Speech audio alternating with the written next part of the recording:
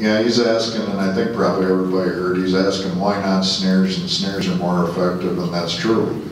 The issue with snares is non-target catch. And so we want to see if we can reach this population as it stands in Montana, with Montana's access with that extra effort of foothold without going to the snare just because of the incidental catch. You're reducing the effectiveness. You're trying to get rid of these wolves. You're reducing. Yeah. You're shooting yourself in the foot before you get started. Yeah. We are reducing the effectiveness. Can't argue that. That's right. I applaud that you're trying to manage wildlife. Where did that come from? But my question is, is this 2012 BC or is it 2012 AD? We know we have to manage these creatures. They're creatures of God too. How can we justify trapping an animal? Which of you in this room would like to have your leg or arm in a trap for 1 second? Oh, how can we, are we prehistoric creatures, or do we have the golden, would you please, I'm trying to speak. When we have a speaker speaking, let's have the dignity to listen to what they got to say. I'm not going to get into a debate. We want to hear what everybody's got to say. Again, each animal needs to be dispatched quickly and as painlessly as possible. Do we believe in the golden rule? That goes for, are we stewards of this planet? How can we justify putting an animal in a trap by his arm or his leg? Could we do it? Could we stand it? Could we tolerate even 1 second? There is no justification in a civilized society to do that. Yes, kill them if you have to with a bullet and dispatch them. But there is no one that can justify a prehistoric insensitivity. These animals have pain. If you've had biology in high school, in college 101, or comparative anatomy, we know that these animals suffer. There have been animals that have chewed their legs off in these traps. How can we as human beings, how can we be humane and do this kind of thing and justify it? Kill all the animals you want, but do it fast and do it as painlessly as possible.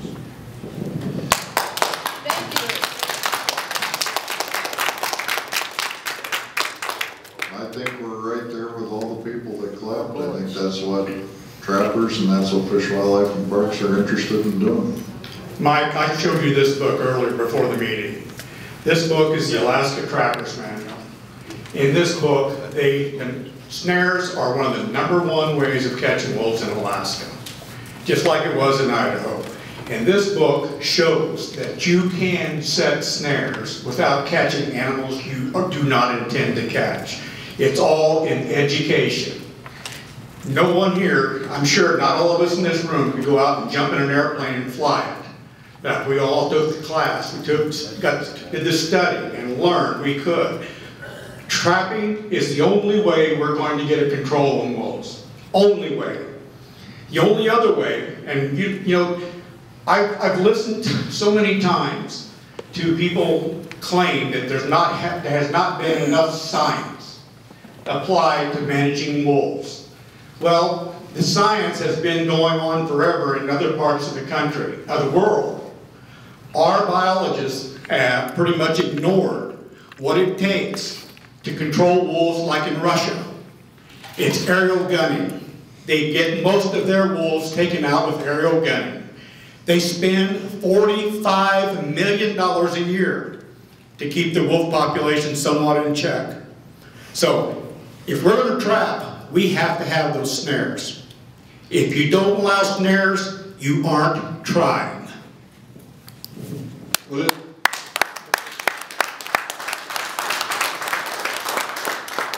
this is a good time to remind you that these are all good comments, and that's what the purpose of tonight is to get your comments in. So be sure and write them down or go online and put them on there, because that's how they're going to go in directly. I'm a relative recent comer to Montana. I got here as fast as I could. been here for about 14 years now. One of the questions that I have, you've got a mandatory 48-hour check, and that's by the trapper, I'm presuming. What resources does FWP have to enforce this ruling that has been declared? Well, we do have an enforcement branch and wardens, and we don't have near enough, but we do have them. And most certainly, it's going to be a priority. I can't say that how incredibly effective they sure aren't going to be with every trapper, but it'll certainly be a priority to watch the trapping season as close as we can, both seasons. Yes, you've talked about the trapper orientation, but what does that consist of? Can just anyone go to this and become a trapper, or is it like an hour long? Is it 2 days? What is it? We're developing it even as we speak, so I can't give you a very good answer. They did that in Idaho for the trappers over there, and it was pretty intensive. And a good thorough orientation as to specifically wolf trapping techniques, some of the things to watch out for and so forth. So we're envisioning a day or two to give you order of magnitude as compared to an hour or two, just to give you an order of magnitude. Yeah, Mike, I'd like to know what your own biologist guidelines are for trap checks. How long do they leave wolves in traps? And I've heard anywhere from 4 hours to 12 hours and 24 hours the maximum. Now I know Wildlife Services, their maximum is 24 hours. So are there any, I was hoping Ms. Bradley might be here. Is there anybody here that can answer that? You just did, you were accurate. That's what we do. Okay, so why is that then? Does that have to do with temperature? Does it have to do with incidental catches? Or is it solely to protect the animal you have to be, you're studying, calling them?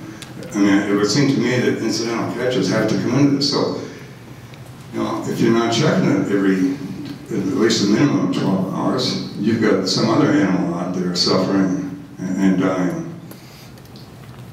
So, I mean, where you're saying, well, 48-hour trap check, that kind of flies in the face of what your own biologists are doing.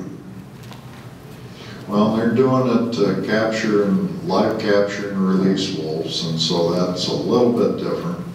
And I think what we're talking about here is the institution of trapping, which has been with us for a long, long time. And we manage that. That's an activity that we support. We manage it. Our folks do it. And we're saying that similar to hunting is the public's way of using the resource and providing management technique. And in this case, the trapping is essential as a part of the technique to actually manage this population. And in the long run, this population will be better off through that harvest because it'll make a place for it in the society in Montana. So it's all about sociological reasons, is what you're saying. That's wildlife management.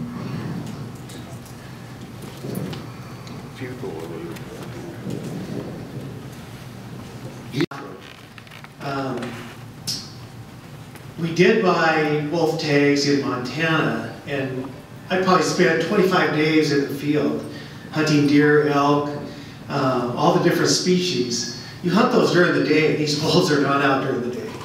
You don't see these predators during the day when you're hunting elk and deer. And so basically, we hunted wolves in Idaho, and they had a season that started last Labor Day weekend, and it runs through next June. They really know what a season's all about over there. And I had shots at wolves with my electronic collars in 3 days in Idaho. We thought the Montana wolf season was a joke. And that's why we didn't put as much emphasis there. If we had this kind of legislation here, we would put more money and time and effort toward wolf hunting in Montana. So I want to make one other comment. My understanding was when Bob Ream voted in 1995 for reintroduction of wolves, was 30 breeding pairs and 300 wolves. And I'm seeing numbers in the 600s here. Wow. Did somebody's calculator break? Science took over. What can be done? I mean, we are getting more aggressive here, but I'll tell you what, if you want to talk about pain and agony, these elk calves and cow elk and even the bulls are being ripped to pieces. That's right. How ethical and fair is that? That's right. I have a young hunter. He can't get it out now because of this. We hunt in the West Fork of the Bitterroot, and they're gone. They're amazingly gone. And they've been ripped to shreds. You want to talk about pain and agony? We've seen it. I could take you out there in 20 minutes and show you some bones and skin and nothing left. It wouldn't take long. So we need this kind of legislation. We have to be able to take the gloves off. We'll go get them if you'll let us. Right now in Idaho, they're going to get them. Montana, we're just now coming around to this idea that we have to manage these animals, just like every other predator. We're at 600, was it 653? The original agreement was 300. Anybody see an imbalance there? Yikes. Okay. I'd just like to echo his statements. I think the biggest reason most people haven't bought tags is because you just don't see wolves when you're out hunting. If you're an ethical hunter, you're doing it by the rules.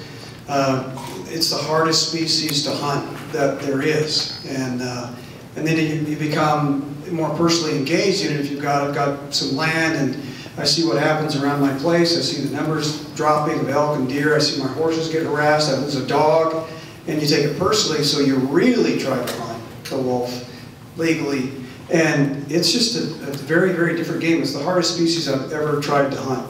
Completely unsuccessful. I think we ought to be able to take these by rifles, clean, quick kills, but we're going to have to do something different, as the gentleman said, because we're just not getting there, and there are a lot of motivated people out there that are trying, but they're nocturnal. Unless we all get night vision and join the military, it's going to be tough to kill these things with conventional techniques like they've been using. I'm going to get up here. I'm not leaving. I'm getting something to drink, so go ahead, I'm listening. Jerry's back.